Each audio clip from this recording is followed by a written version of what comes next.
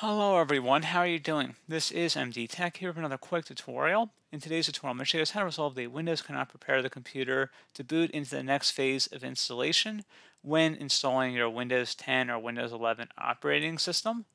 So this typically would occur or appear when you're attempting to install or upgrade to a new version or an updated version of Windows. So pretty straightforward tutorial I have in store for you guys today.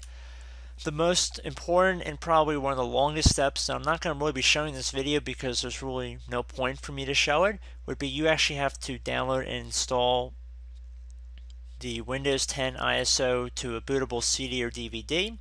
Now that sounds a lot more complicated than it really is because Microsoft does provide a free tool for this called the Media Creation Tool. If you go onto their website, you will simply download the Media Creation Tool and install the version of Windows you're trying to fix onto that CD or DVD. Most people will be 64-bit, and then you're going to simply boot your computer to that CD or DVD as if you were going to install Windows. However, we're going to be using a repair functionality feature within the installer. So if you guys have ever actually installed Windows before using a CD or DVD and like upgraded a computer, you might have noticed that there's a button at the bottom left that says repair this computer. Well, that's basically what we are trying to get to today by downloading Windows 10 to a CD. And it's very simple and straightforward to do. It's very user-friendly. It's a lot better than it was probably even a few years ago. So I will probably put a link in the description for the media creation tool in the description of this video. Just follow along with the on-screen instructions. In terms of a CD or DVD, more than likely it'll have to be a DVD because of the size of the download. So definitely a good hour just to download the CD, or I should say the ISO to the DVD. You can go do something else in the meanwhile, but it's very critical that you have an installation of Windows on that disk. It's very important. So then once you have access to boot menu on your computer, so it's a little bit different depending on what your motherboard settings are, and every computer is a little bit different. It could be the escape key or the F2 or one of the function keys typically. So you want to get to a screen. It might not look exactly how it appears on here, but you might have seen something like this before where you can boot from a CD or a USB or an ISO or something along those lines. So I'm actually going to go down using the arrow keys on my keyboard, and I'm going to select and highlight over the number 30 selection that says CD-ROM drive. I'm going to hit enter on my keyboard to confirm that selection. Okay, so we're going to press any key to boot from the CD or DVD. In most cases, like I said, it will be a DVD. And you just want to be patient.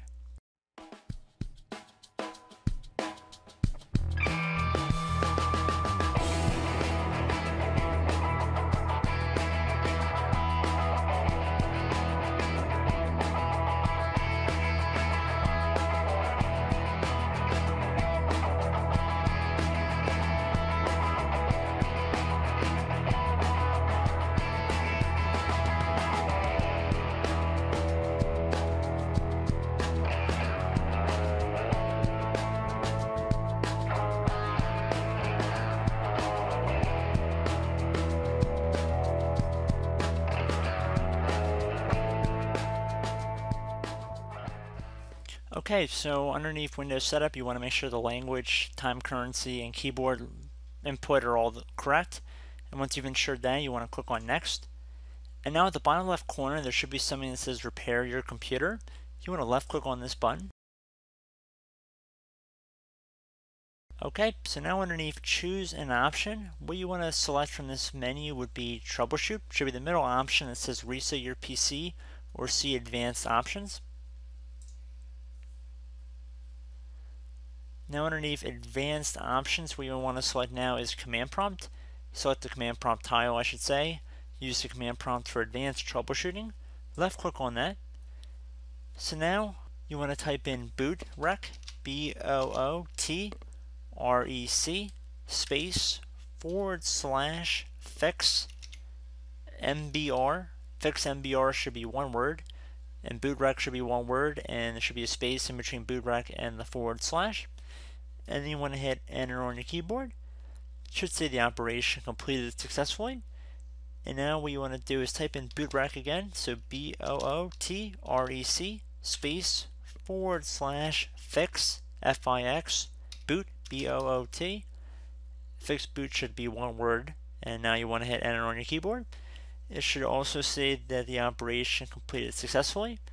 So now once you're done doing that, you want to type in bootrec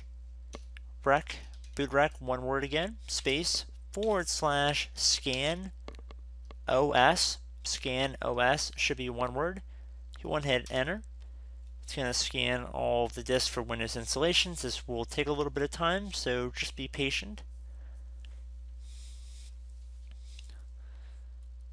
And it should say the operation completed successfully. In most cases, it should say total identified Windows installations should be 1 here. The reason why it probably says 0 is I'm in a virtual environment, so it might be a little bit different. So I'm just giving you guys a heads up there, but in any case, it says the operation completed successfully. Once you're done doing that, you would want to type in bootrec, so BOOTREC space /rebuild BCD, all one word, so rebuild BCD. Then you want to hit enter on your keyboard. And like I said, since I'm in a virtual environment, this is handling it a little bit differently, but you still want to follow along with the same commands I'm showing in this tutorial. And then there should be something, once you're done running that command, you want to type the letter A in, because there should be something that comes up on this command line window that says add installation to boot list. Yes, it should be Y, N would be no, A would be all, and you would want to select A at this point.